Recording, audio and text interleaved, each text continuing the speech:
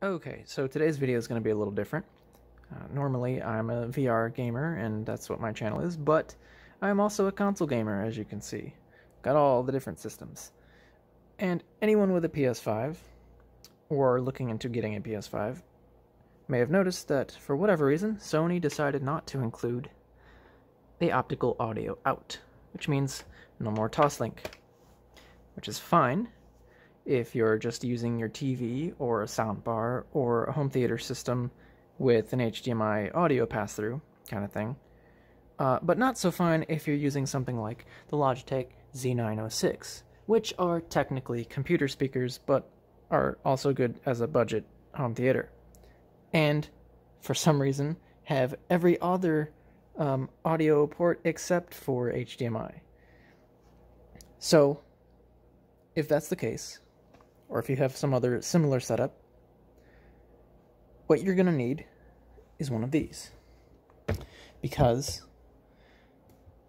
most TVs don't do audio conversion that well. And what you can do is run your HDMI to the TV, and if your TV supports it, run a optical cable from the TV to the speakers. But the problem is you don't get the full 5.1 effect, or you get some pretty heavy audio lag somewhere in the conversion, be that on the PlayStation or the TV when you switch it to like Bitstream or something. So what this does, and this you can just find on Amazon, this takes the HDMI signal and it passes the video through, of course, and it does 4K, but not HDR for some reason, but it does do 4K. And it grabs the audio and converts it to the analog signal. So this does 7.1, but I just don't have that fourth cable. Ignore that, fire hazard waiting down there. So I've just got the front right and left, center and base, and then rear right and left. The catch is, with the rear right and left, with the base and center, it's swapped for some reason.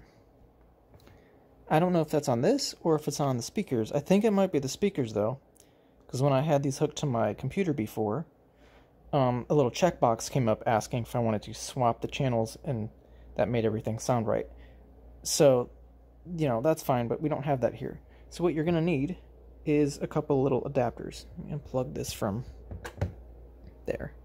So what this is doing, it's taking the signal, splitting it into separate right and left channels, and then what I've done is plugged, right into left and left into right, so they merge back up here, and now they're swapped on this end, which means they're the correct channels. And so that's the solution. It'll run you maybe $50. I think this was like 28, 30, somewhere around there, $30. And then these little adapters were like $5 each. So, with shipping and all that, might run you under $50, somewhere around there. Alright, so as a demonstration here, I've got Spider-Man, Miles Morales, and this is what it would be like if you passed HDMI to your TV and then with the Toslink down to your speakers, right? You're getting no lag, no audio latency, but you're not really getting surround sound. You're getting the sort of matrix sound that they call it, that's what this is. And then that switches to quadraphonic, which is just your 4 speakers without the center. And then that's just your stereo, your 2 front speakers. But you don't get the raw 5.1. And this is with Bitstream enabled. So this is set to Bitstream Dolby. So as you can see, the Dolby light is on, so we're in that mode, and I can't switch. So we are getting full 5.1. The voices are in the center, the environment is in the surround. However,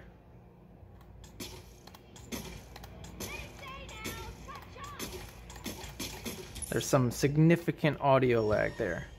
So if you're playing a shooter or something like this, Spider-Man, or like especially Astro's Playroom, where it takes heavy use of the controller speaker, and this does too, but you can't really hear it. At least I don't think you can hear it because it's quiet. But you can especially tell when games take advantage of the controller speaker, because the audio that you get from the system is pretty far behind the controller.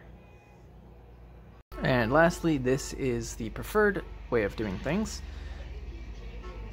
This is 5.1, but it's just the raw 6-channel LPCM. As you can see, the Dolby light's not on, so we're not using that.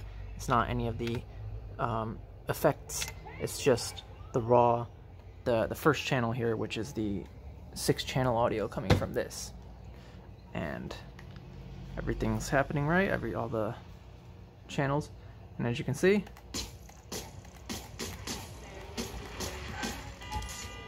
no lag, no audio latency, which is nice.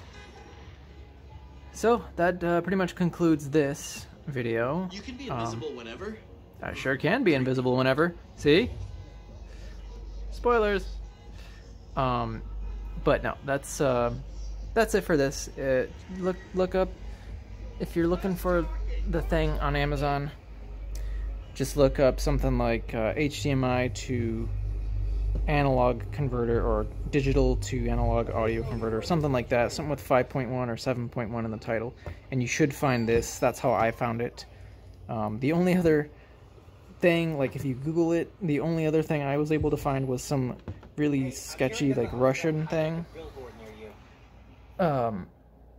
That, like, even the name of the product was all in Russian, so I wouldn't go for that. But yeah, for a good price, not bad. Anyway, that's all. See you later.